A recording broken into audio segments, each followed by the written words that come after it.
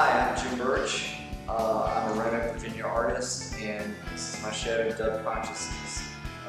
Follow me. This is a painting that I named New Babylon. It's basically kind of an abstract, though most of them are. It's acrylic and pastel. And I found out, I just basically found out about pastels and found out that they don't work really well on canvas, but you have to paint behind them, they will stay longer. This basically, the lyrics are, the animals are running through a jungle unknown, tucked away to sleeping peaks on pillars of aging bones. That came from a song I wrote in 1993 or 94. It was basically about the destruction of our environment, and basically this is how I saw how humans are going into nature and the animals have nowhere to go. That's the end all be all to it. You're seeing a lot more bears and deer, and badgers, and everything else running into the streets nowadays. They really have nowhere to go, and that was how I was inspired to do this one. So this was New Babylon. This was the one I painted right before we did the show. I was just basically inspired. This is basically a total musical piece. Well, they're all musical pieces. This one is called Polarized Dove, and I went back to an old form of doing it. I did use brushes in some parts of it, and in others I used chalk pen, and I don't think I used anything else. I could strictly acrylic and chalk pen. But it's kind of a musical piece, but basically it's about the election. And if you take a look closely, you see blue, red, that's the main feature. You also see all kinds of other colors, and that's basically the world around it and how they are affected by it. So this had a lot to do with our election this year. This one, I wish I knew how to explain to you how I created this piece. It's called We Go Where We Want To. You notice there's a soul sign on it. It really didn't sell. I'm in love with it, and I don't want to sell it. A lot of people that came in for my opening saw it as a portal, and maybe that's the reason I like it so much. It looks like, you know, maybe you can leap through it.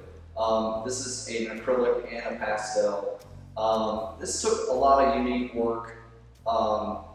Basically, it's basically you're putting a certain 2 or 3 colors down and letting them soak into the canvas for about 60 or 70% of the time, and then you're taking paint on top of that, and then you're letting that sit for about 50% of the time, and then basically I scrape away what I want, and then I added pastels to it.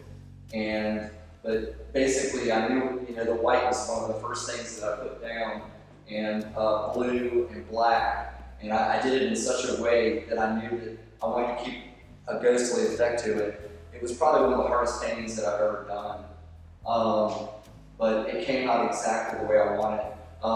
And I guess my sense of humor appears because I got Willy Wonka right here. My kids were really into 21 Pilots, so I put the cat from 21 Pilots there with the green face, and then I put a Martian Betty from Riverdale right there, or the Archie and Jughead comics. That is We Go Where We Want To. I won't go into a lighting too much. This was the first time I ever used pastels. I did use acrylics also, but I screwed up the painting. And so I just basically had to get rid of all the acrylics. And then I saw that something was happening. And then again, I'd never used pastels in my life. And so I just basically went ahead and just started using pastels. And I have a friend who's a Palestinian. And I added these little things with chalk pen, kind of to in tribute to the Palestinian cause. Not that I'm against people from Israel, but I do feel bad for Palestinians. And I feel that they need a home like everybody else. The reason it's named a lighting is, at the very end of it, a little birdie appeared. So, it's a lighting. This next piece is called Orgasmica. It started off as, I was going to do a rooster or a chicken, and that's what you see right here. And basically, I use things besides paintbrushes. This is definitely one that I've been using paintbrushes on. I remember somebody asked me if I ran paint, which I find very soulless. I find it, totally against that. If I'm working on something with chopsticks, or in this case, I use the nail, I might maneuver it like this and then place it back down, because every painting that I paint is flat on the floor. And it just started to turn into something else, and I started to see bodies. I just started to see bodies everywhere, bodies doing things. And so I named it Orgasmic. I didn't want to name it anything else. And it's a pretty interesting piece. This next one is Marizelle's. It's personal. My dad owned a flower shop for years. He was an illustrator and a writer, but I had to work for him for years. And I'm talking about like 13 on. And so Dad's birthday was December 12th last year, and I painted this in tribute to my father. If there's any black or brown in this piece of work, it probably was because sometimes he and I would get into it. But basically, he was trained in European design, and he actually trained under somebody in Hollywood, California, and some of his clients were Elizabeth Taylor, Debbie Reynolds, Eddie Fisher, just some of the big stars of the early 60s, especially during that Cleopatra time period. Or actually, I don't know. I don't remember the Eddie Fisher, Richard Burton thing, but yeah, Liz Taylor was a big client. So, but this is in tribute to my father, who was the best European floral designer in Roanoke. So that's Marizelle's. This one took some time. This one took a little bit of time. Again, all my work is musically influenced. This one basically, I was missing a surf record really bad, and I found it on YouTube. It's just basically second-rate surf bands, instrumentals from the early 60s, no big names, but the record is called New Wave Surf Party. I don't know why, it was the 60s, and I just listened to it over and over and over again. And so I called this one Space Race, because just kind of hit the time, a period, and it's starting off with this, again, chopsticks and all that stuff.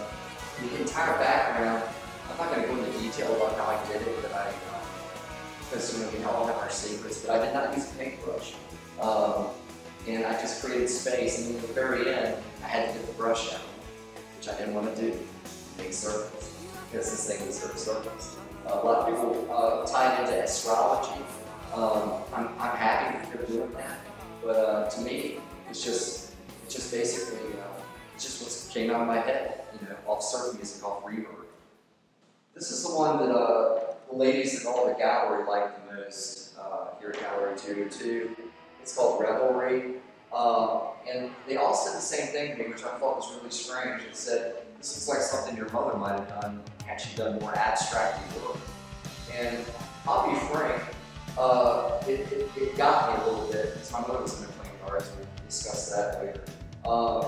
I was using up some colors that I didn't want, and I was going to basically rip it. I was just going to get streak it the next minute. I was going to take it apart and see what I could do. And I woke up the next morning and I came in and I said, oh my God, I'm not going to touch this thing.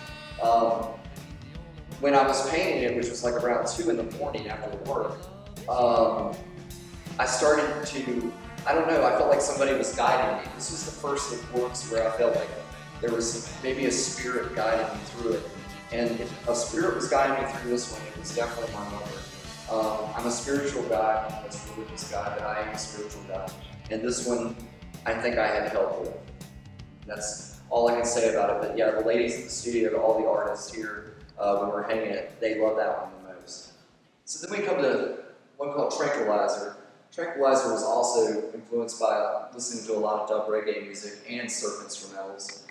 I had seen a picture of a friend of mine. I hadn't seen him in about 10 years, and I saw what heroin and narcotics, legalized narcotics, can do to a human being. A picture was posted of him. He's very private, and I immediately did this, and I did this in one swoop.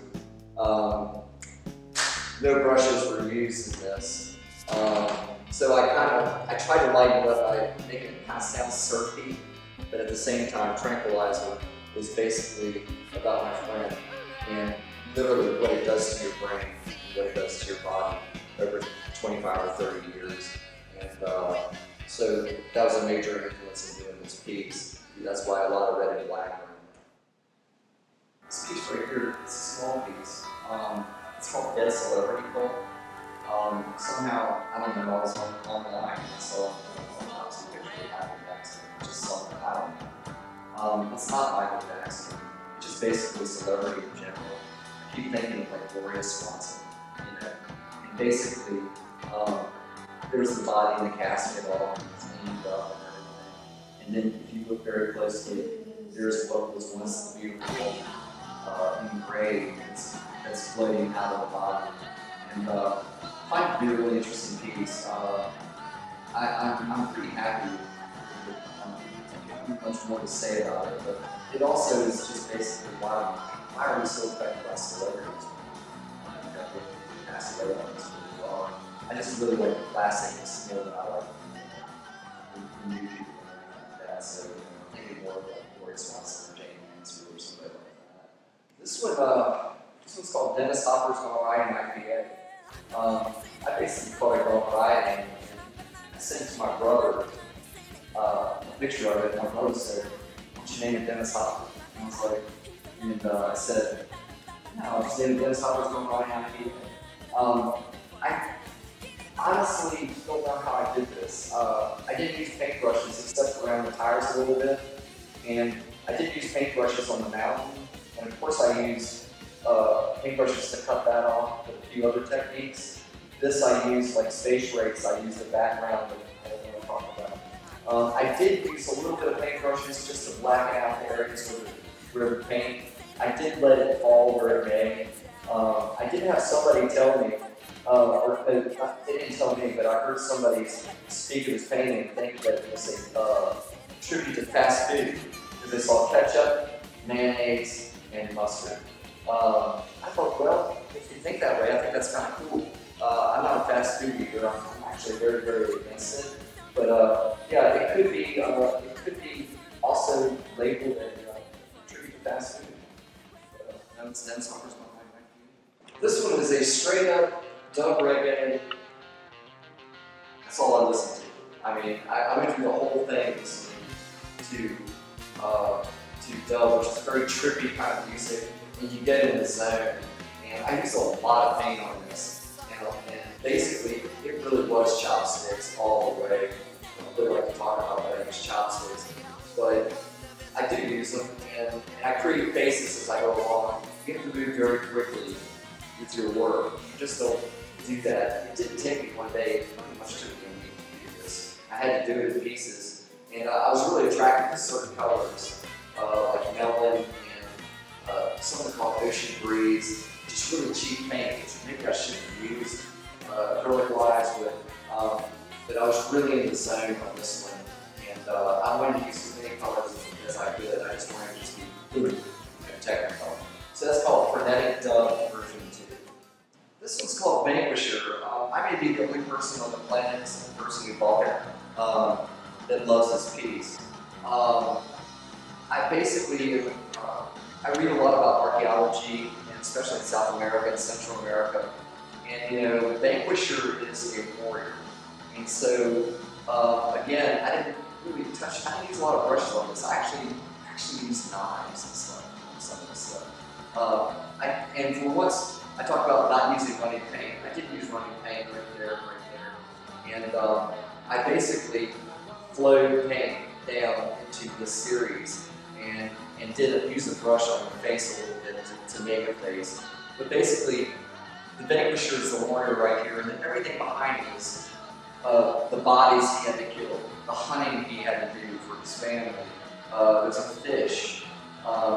There's all kinds of stuff working with this. And one of my daughters pointed out that that looks like a little Hello Kitty character, but no, I wasn't really into Hello Kitty at all. But this is a personal favorite of mine. This is probably different than the rest of my work.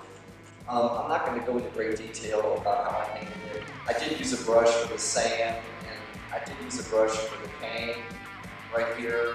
And I did outline what I did with the paint and the maneuvering to make the arms and everything. But literally, I did use the back end of the paintbrush to do his arms. And again, I work flat on the floor. If I use an easel, I've done everything I could. And I'm not gonna lie, I finger painted the black ocean behind the gentleman, and then the sky was also done. And it's called A King and His Property. It's a different piece. All right, this next one is called a Rockabilly Meltdown. I've spent my entire life being obsessed by 50s music, and when I was in high school, Rockabilly took over to the point where I scoured the ends of the earth for the most obscure artists in the world. And I thought to myself, going into it, that I wanted to do something kind of psychedelic with Rockabilly and some of the colors to it, and this is how it came out. I did put the blue and the pink in there, and then I shook it. I just shook it. And then I went back in and started using chopsticks and stuff. And then I did have to use a brush. Got a little Betty Page looking woman right here.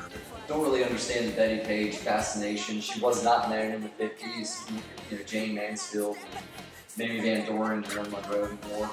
I know Audrey Hepburn, but yeah, I did the Betty Page, the whole Betty Page thing. And if you were to get closer to it, you can start to see the makings of a Rockabilly dude. But that's really up to you. I like the little ice cream man at the top. But I had a lot of fun with this, and that's essentially it for that one. So here we are with Preaching the Blues. Probably the least liked from the ladies at the gallery. But the situation here is, it is a protest piece all the way.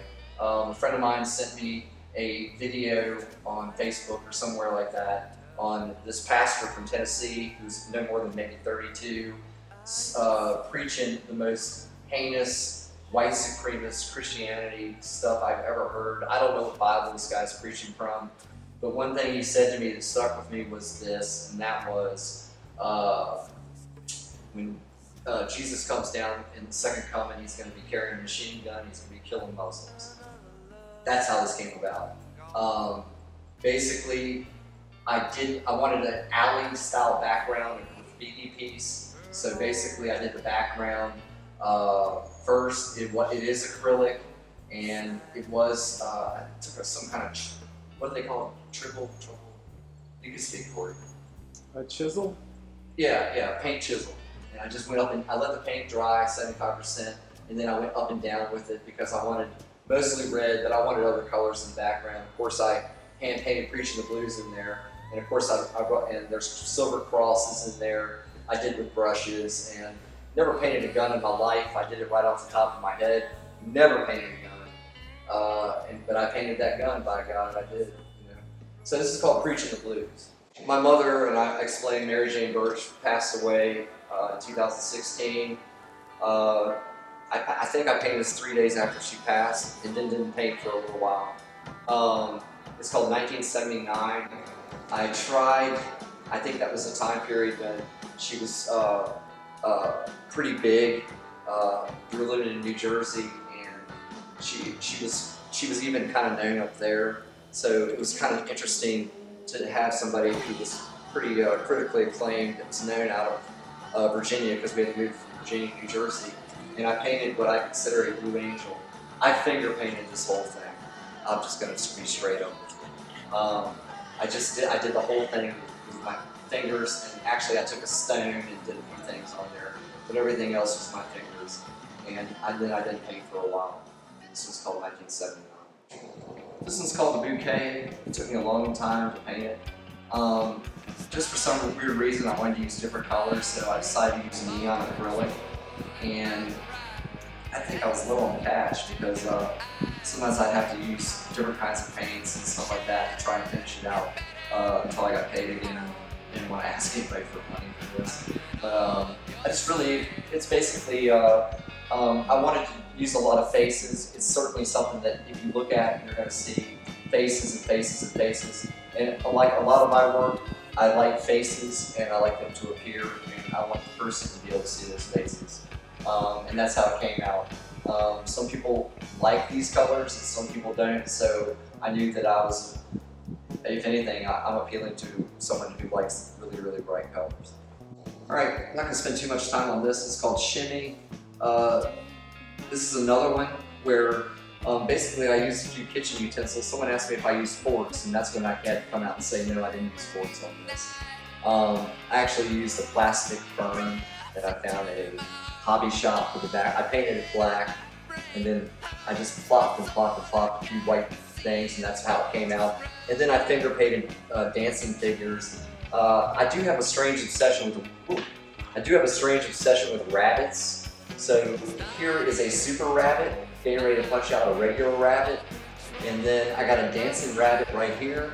And no, I'm not influenced by Keith Haring. Someone said, "This is Keith Haring. Are you like Keith Haring?" I was like, "Well, I mean, it's Keith Haring, you know." But no, I just basically nothing against it. Just painted with my fingers again. This was around the same time that not too long after I did the other. This piece is called Madeline's Secret Garden. I actually, no matter how pretty you think it is, I painted this out of pain. I got some bad news on my 8-year-old child that I'm still fighting through, but this was some extra bad news. I shared 50-50 term legal custody. I might as well say that out loud. But I was very, very upset. I did this in one day, and again, this is one of those pieces where I think somebody in my head, maybe my mother, maybe somebody close to me, said, if you're going to paint and use her name in it, do not paint a dark piece. Make it as beautiful as possible. There is black in it. Again, I was very upset. I did put a cross in it, and I think it was because I just wanted her to be protected. And a lot of, but basically, except for the background, no brushes. Again, I was very upset, and, but it actually came out to be a pretty piece. It seems like a lot of people like this. This one's called Reverberate. It's a 4 foot by 4 foot. It took me forever. I don't, maybe a week, maybe longer. I had to do it in increments. I had a real good time with this. This is definitely a Dove-inspired piece. Also, I was listening to a lot of Gorillaz,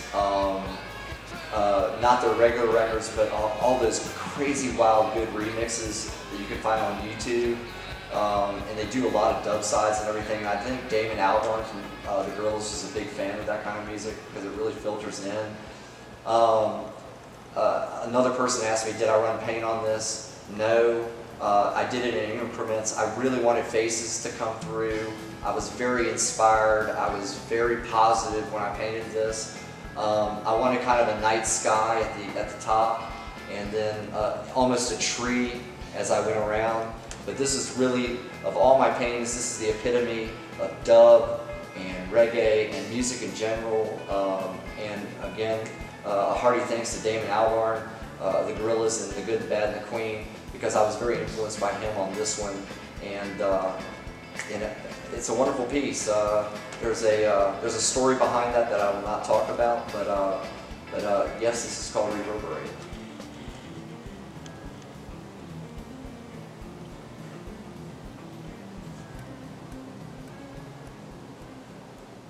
Well, that was my show. I'm just going to describe myself the best I can. I was born in Grand Rapids, Michigan, lived there for a short time. Then my parents decided to go back and finish out their degrees at Ringling School of Art down in Sarasota, Florida. And so we moved down there, and then we moved to Roanoke, Virginia. My mother was born in Rocky Mount, Virginia, and my father was born in Michigan, so it was kind of like the best of both worlds. And I've spent most of my life in Roanoke, except for some, I did live in New Jersey and North Carolina for a short time. And my childhood was basically different than other children. My father was basically an illustrator, a writer, and an advertising guy before he got into the flower shop business, and my mother was straight up an artist. And so for my brother and I, it was basically, it was the 70s, so we got away with it. But my mother would be in pigtails, bell bottoms that were coated in paint, and a pair of sandals, And some people would look at us, and they never cut our hair, so we basically had real long hair and stuff like that. I think my brother would like scream for a hairstyle and get some kind of Prince Valiant. But we had a pretty cool childhood. We were allowed a lot of freedom. I was exposed to nature really early on because we lived out in the middle of nowhere at one time for like 3 years, and so we just run through the woods. And I became immune to like poison ivy, Virginia creeper. I got bit by a spider that made me really, really sick. I'm probably a black widow, and I decided not to be barefoot anymore in the woods. And but yeah, we were just allowed a lot of freedom. And even when we moved into Roanoke, even when we moved from the woods, I was on my bike at the age of 7, maybe 3 or 4 miles from the house. And so we had a pretty cool upbringing. The only negative was that we were always house poor. We never understood that we were house poor, but my parents, or my father, was really into being in the right neighborhood. And so basically we had hand-me-down clothes and hand-me-down bikes and stereos and stuff. I was born legally deaf, and I don't know how I made it to 2nd grade legally deaf, but I had to be put at the front of the class. My parents at first thought I was mentally handicapped. Everything was like Charlie Brown. It was like, whoop, whoop, whoop, whoop, whoop, whoop. And so I spoke a different language, but as I got older and got closer in to people, I guess I understood how they talked and stuff. And then I had the ear surgery at 2nd grade, and then my exposure to music came about. So all of a sudden, a new world opened up to me in the 2nd grade, and believe it or not, I was the only musician in the family. My brother had a tendency he could have been an artist. He could also have been a writer. I did illustration. The only art teacher I ever had was my mother, because she did teach art classes when she wasn't having shows around the country and stuff like that. So basically, going through my parents' record collection was pretty dismal. But 2 records that I played over and over again and took over immediately was from each side of the family.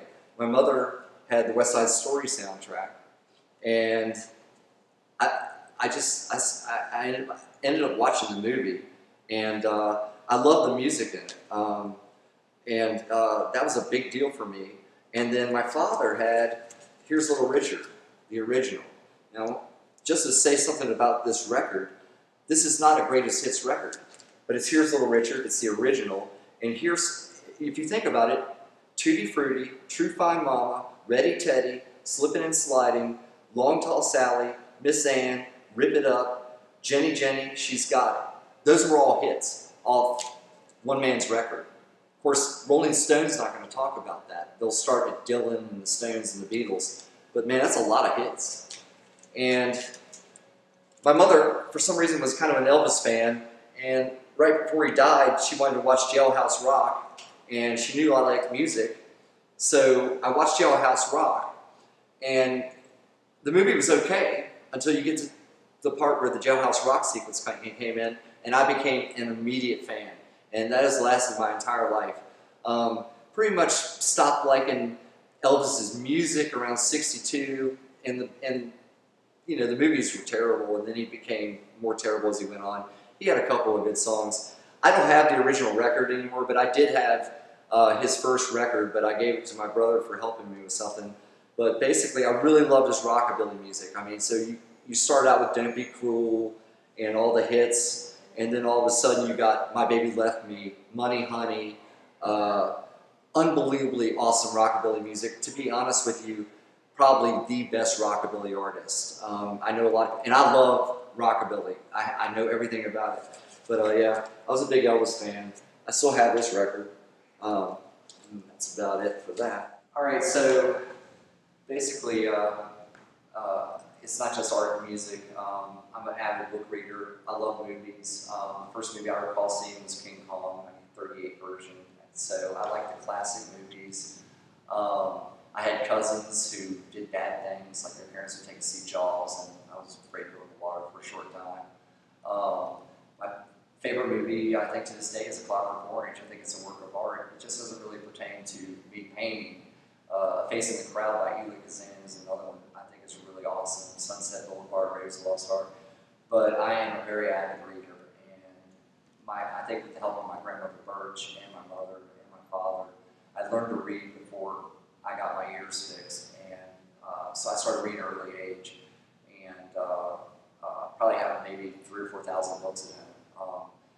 stop reading.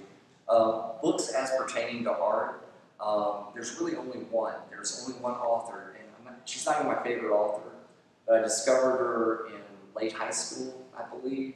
She wrote The Lottery, and she was a very private woman. They thought she was a witch after she read The Lottery. I think that she was in Ladies' Home Journal, and her name is Shirley Jackson. And they got so much hate mail over that story because they were so used to happy, clean stories. And here's one that was completely normal to the very ending. But I like her novels, but like Haunting of Hill House. But Summer People and The Lottery were very important to me. And she stopped signing after The Lottery. So in order to get a signature from Shirley Jackson, who became very reclusive, you had to mail her the book, and then she would sign it and mail it back. And I was able to get a copy of a signed Shirley Jackson book. And this is one of my prized collections. It's a second edition print of The Lottery, but just to have her signature makes me feel closer to her. But the way she wrote and the psychological horror and the phantasmagoric stuff, it subconsciously goes into my artwork. It really does. And so we're going to go on. I'm going to try to make this quick. Basically, my teen years, I became a punker. Basically, the very first record I heard, well, actually, I heard One Way or Another, but this is my favorite Blondie record. So I heard this, and everything that I ever heard before, like Billy Joel and Leo Sayer and all that stuff, I never wanted to hear ever again. This is a great record. And of course, that was the gateway to other things. And as soon as I got into Blondie, I heard Whip It, and I bought that record first, of course, freedom of choice, but Duty Now for the Future. This is an awesome record. This is synthesizers, but yet the guitars are pretty heavy in this record. I consider it one of the great punk records and new wave records. That's just awesome. This is also, I have this special shirt on. I still have a Peter Pan complex when it comes to music. I like their first record and this record equally, but this was probably my introduction to what I saw as the future of music. It was ska, it was elevator music, it was dub reggae, and that was my first record. It was very strange, even the 50s influence into it. I thought Jerry Dammers, the keyboardist, and I learned how to play organ later, was, and still is, one of my favorite keyboard players, but this just, it's like bouncing balls in your head. It's a great record. And hard to believe, I didn't listen, except for Light My Fire on WROV AM, I never heard The Doors until I was in junior high school. This is all junior high school, except for Blondie. I think I was in elementary school, but this first Doors record goes along with the first Elvis RCA release, and also the first Specials record as one of the greatest debut records I've ever heard. I like their other albums, but this one just flows. I think there's a couple of crappy ones, 20th Century Fox I didn't particularly like. But this whole album, and I don't like My Fire, I don't even listen to that. But yeah, this whole record is awesome, man. And maybe I just delved too deeply. Maybe I'm cheesy, I don't know. So I get to high school, I'm starting to get angrier. I don't know, I was going through hormonal things, manic depression, chemical imbalance, all that stuff. And I came across this record. I like a lot of punk bands, I like a lot of hardcore bands, but this record is the record. And I still go to it. If I'm in a bad mood, this is it. I mean, this is just rage. It's just rage. And I just totally believed in this band. I really did. I got to see Fugazi. I never got to see Minor Threat. I have seen Black Flag, TSOL, Bad Brains. I've seen a lot of them. But this record just kills. It really does. And I think it was around 10th grade. I just pulled this record out at a record store, and it looked really interesting to me. And I took it home, and it blew doors for me. It's definitely one of the influences on my own personal songwriting and music that I did. It's the Gun Club Fire Love. It's another record, debut record, that is easily one of the best debut records I ever heard. They never matched the power of this record. Basically, like very blues oriented, but really punk, really LA punk, hardcore. It doesn't really belong in that genre, but it definitely has that attitude all the way. I was lucky to get to see them live. So once I got out of high school, like I said, I never lost the 50s groove and phase, and listening to punk rock and all that got kind of stale. And I think by this time it was the late 80s, and I just started delving more and more into the background of the music and stuff. And because of and like I said, I like all things 50s. So basically, some of the records that I have here are a mix here. I got to see these guys too live before their drummer died. It's The Ventures, and this is a really great record. I like all their music. I think they're really underrated. They put out something like 30 records in their lifetime. They're just known for Wipeout, which they didn't write, Walk Don't Run, and that's it. These guys put out more surf instrumentals than anybody I know.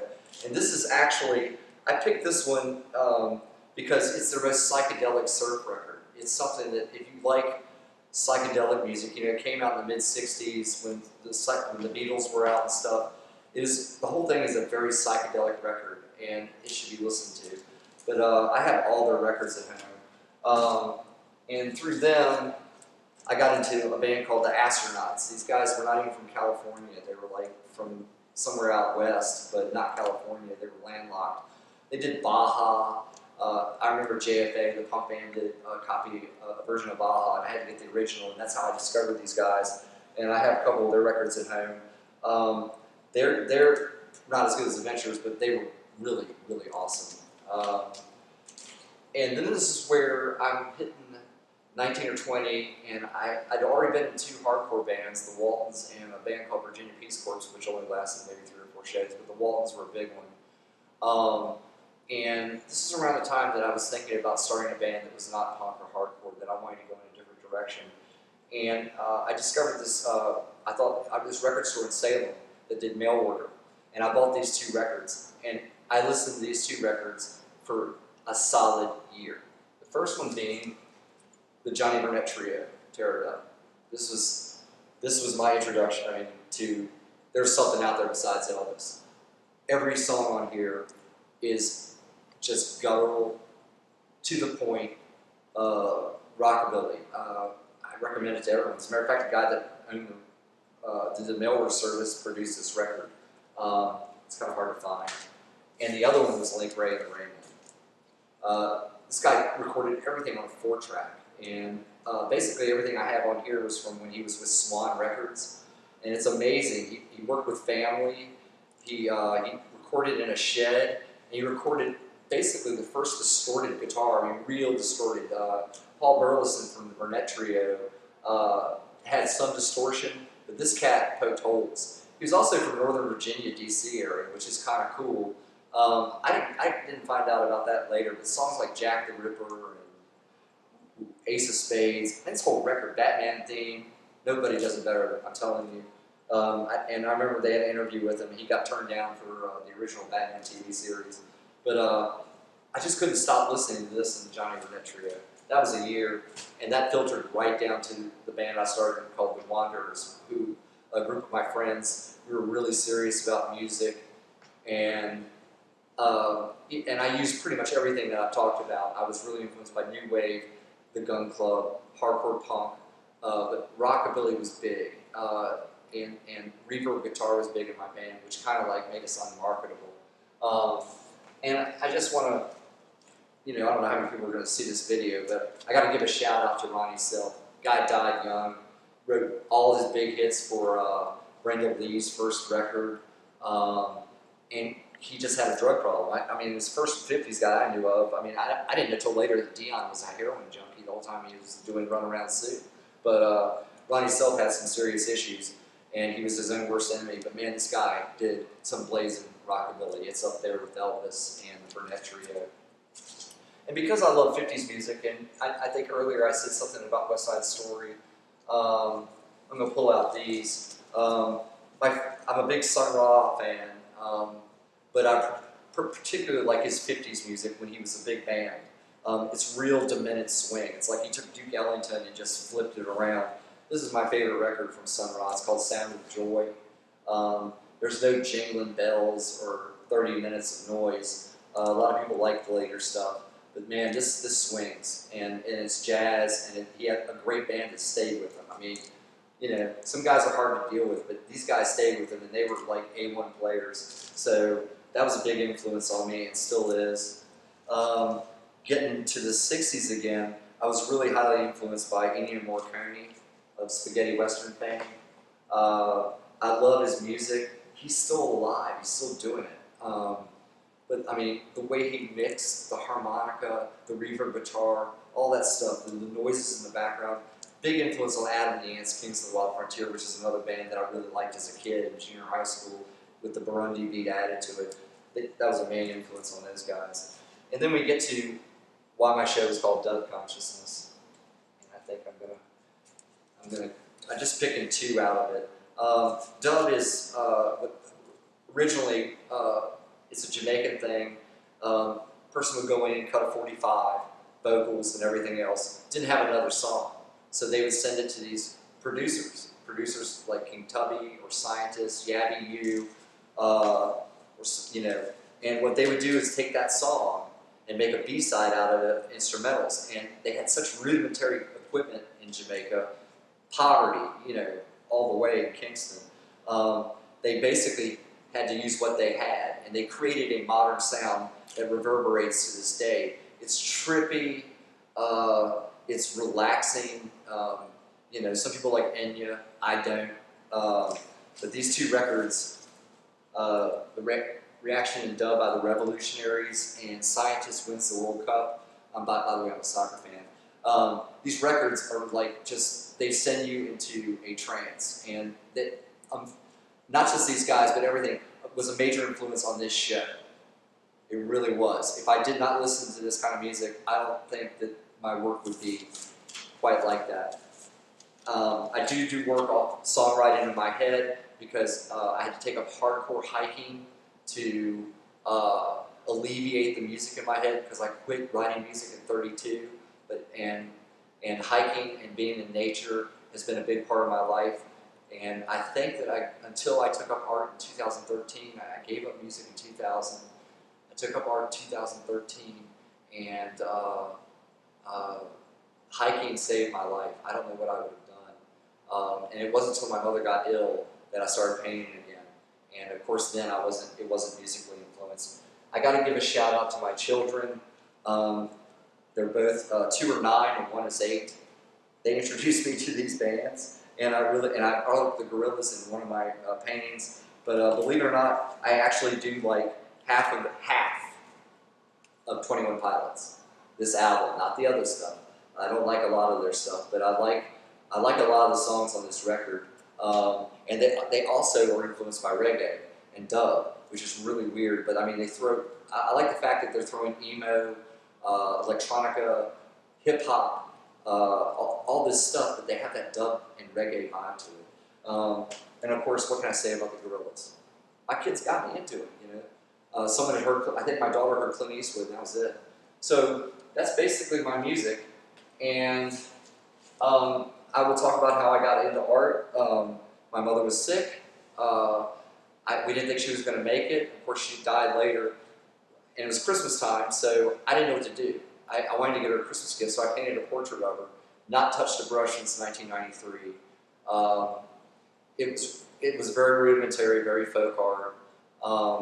But it made her happy. And I mean, I painted it with all my heart. And I painted her studio. Her studio, you know, she was in the hospital for 8 months. And I felt more comfortable going into her studio where I felt her positive presence. And I also felt my creativity come back. Because if you go from 2000 for 13 years and you don't have a creative kind of background, you lose your soul. I mean, if that's what you're meant to do. And so I started painting in there. And I wasn't very good. But yet, for some reason, I was weird and ambitious, and would find other artists, and we would start putting together group shows, And I'm going to show you a piece of my early work that I painted in our studio. This one's called Zombie Football. Again, I'm a big Premier League soccer fan, and I'm actually coaching girls soccer this year. But I use humor to mask the pain I was feeling. I didn't want to do pain, which is strange, but somehow it helps you release. But this is called Zombie Football, and I was thinking of the movie I Walked with a Zombie. So I was going old school Haitian here, and this is your meager beginnings to what I've done now. Some people would say, well, why don't you start, just keep painting this way? Well, maybe I will, but for right now, I'm really enjoying what I'm doing. Thank you.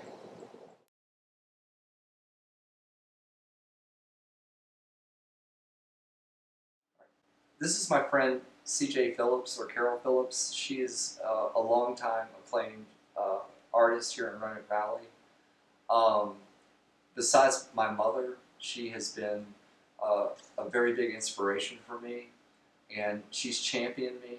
Once she saw that she wanted to champion me, because when I first started, she probably would have said, keep on painting, boy. But when she started seeing that my work was growing and I was getting better, she came to my aid so many times and worked very hard to help me with this show, especially, and with reactions. Also, she was friends with my mom, Jim Burtch. They know each other for years, and she and of course the other ladies were essential in curating, helping me curate and hanging, because I had the flu, my mom's Lost Nudes show that was here at Gallery 202. And I wanted her in this video because she is probably one of the most, well, she's definitely one of the most original artists that I've seen. And I also call her the Goth Queen because her stuff has a lot of darkness to it. But she does wonderful stuff, and a lot of kind of the same thing my mother was doing. My mother used a lot more color, but CJ uses a lot of dark black and whites and stuff like that, and there's nobody like her. There's nobody, you know, and so I just wanted her in here to thank her for everything that she's done for me, and her husband Oscar too. I mean, they came right after the fire, you know, to my house and everything, and it just gives you an idea. And my children adore her. Little boy, I don't know about, but both girls, they come running, and that's a hard thing to do, by the way, CJ. But she's kind of become a surrogate mother to me. So, so what did you think of my show? I think that it was explosive. I think it was exciting, and I think it was very expressive. It expresses who Jim is. The music theme going through it is Jim, and I found it very exciting. The color was magnificent, and the response, so many people were here to see it, just knowing that Jim would do something that would be totally different, and he did. So I'm just thankful to know him as a friend. I think that he has a real future in the art world, and I'm just happy to mentor him and to help and just be there when he needs something. So I thank him for inviting me into this studio and into my studio. Into your studio. Yeah, into my studio. And to have you film some of the things I do, but also just to be here with Jim. And this is what she's like every day. I mean, the shoes. This is how my mom was in the 70s. I mean, these are people that work every day at their craft, you know. And I know that this. I mean, I love it, you know. Like, so when she's dressed up, I don't even recognize her, you know. I know someone who has paint on their hands, on their clothes, and I mean, she's for real, you know. I mean, there's people that take it seriously, and there's people that don't, you know. And of course, I'm nice and clean, but I don't go around like, I mean, this is her life, you know. And I'm so glad that she was a part of this short film that we're doing. Thank you, sweetie. I appreciate it. You're welcome. Kiss on the hand. Thank you.